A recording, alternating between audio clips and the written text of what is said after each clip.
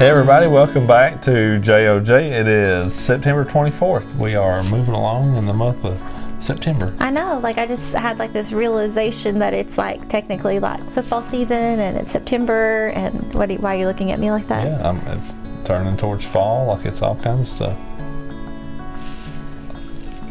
What was that? Angie's been wearing the same clothes for 2 months. That's what I was actually thinking. For 2 months, and my hair looks this good. It's good. I mean, it's been the same, like, just consistent. Very consistent. I just had to point that out since we're at the end of. Thank you. Thank you for that. I'm gonna make they laugh. I'm gonna be like, no, I need to change shirts. We're going back. No, we're not. The title for this week is Bible-Based Revival. Hezekiah gave encouragement to all the Levites who taught the good knowledge of the Lord. That's in 2 Chronicles chapter 30, verse 22. The book of 2 Chronicles is the Bible's handbook on revival, describing the periodic waves of revival that swept over Judah. One of the greatest revivals of that time occurred during the reign of King Hezekiah, who had the sense to encourage those who were teaching the good knowledge of the Lord. By promoting sound teaching for his nation, Hezekiah fanned the flames of revival so it wouldn't die down. Genuine revival is rooted in solid biblical teaching. A revival that doesn't rest on the Word of God will either fade out or turn into a ostentatious display of emotionalism and sensationalism. Boy, that's a lot of words. I'm so glad you're reading. Nothing except a return to Scripture can arouse a nation, a church, or an individual to return to God from a backslidden condition. We must have the power and authority of God's truth. For personal revival, open your Bible. Encourage those who teach and preach God's Word, and respond to the Word with humility and obedience. The quote now is from Bill Bright. God has promised to respond with revival fire for any person who will hear, love, trust, and obey Him. Okay, all about revival, Bible-based revival. Yeah. Yep. You know, of course, you hear revival, I think of like, you know, like a tent revival? Yes. I'm trying to, like, I can picture the preacher up there preaching. Yeah. But that's what I think of when I think revival, or like church camps, or you know, I feel like a lot of times for revival to happen, it's almost like you have to be taken away from everything, and you know, this is what your focus is. Like, you don't have to be. And so this is saying that you can have that just based on reading your Bible, which again focus, you know, on God really wants us to focus on being in His Word. Absolutely, our own personal revival. Yeah. And so, you know, again, but that also comes like with the I'm gonna say like dedication, or you know what I'm trying to say. Responsibility back on us to do that.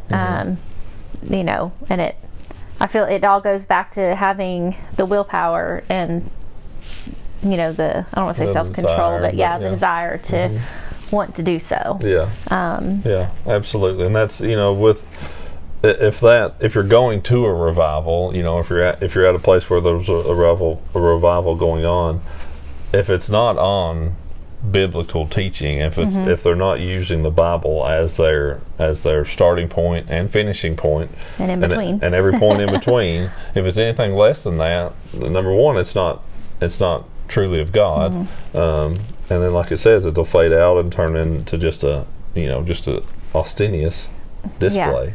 You know, so that it being rooted in God's Word is of absolute utmost importance. Yeah, and I think a lot of times, and I don't know if it's a male female thing, or just a personality trait, but like I know, even like when I read my devotionals each day, like I always try to find like, okay, like how is this speaking to me for today, or for like what's going on in our lives, or you know, just and not every thing is going to do that, if that makes sense. Like, I feel like you're probably like, not every day I pick up, I'm like, okay, well, this is what today's title is. Like, this really doesn't have anything to do with what I'm personally going through. Like, how is that? Like, and so if you feel like it's not helping you, I think it's easy to be like, it doesn't really matter if I read it, like, because it's not personally screaming out, jumping out at the page. You know, this is what you need to do. So it goes back to I think praying about, before you read and after you read, of, okay, like, you may not be showing me this right now in this moment, but to like take it to heart, and that way, somewhere down the road it will reveal itself. Yes, if that makes any sense at all. I don't know. No, it absolutely does, because that's something that I may read today that just really hits home.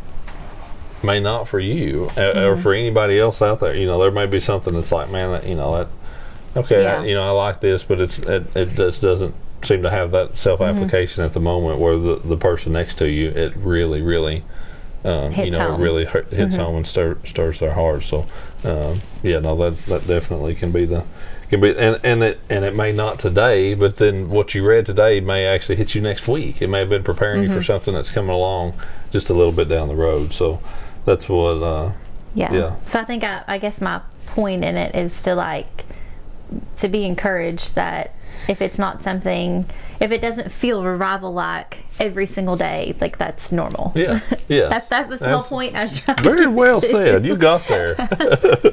20 minutes later, I made my point. You got there. You absolutely got it. So no, but that I think that's good. So we appreciate y'all for watching, and I guess next week will be a live. Should be live. So excited for that. So we'll be October. It will be October. Be cooling off a little bit. Is that okay? No. Good, bad? No, I'm a summer person.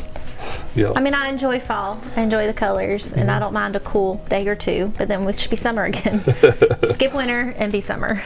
I'm ready for some cool weather myself. All right, well, you all have a good one, and we will catch you live next week.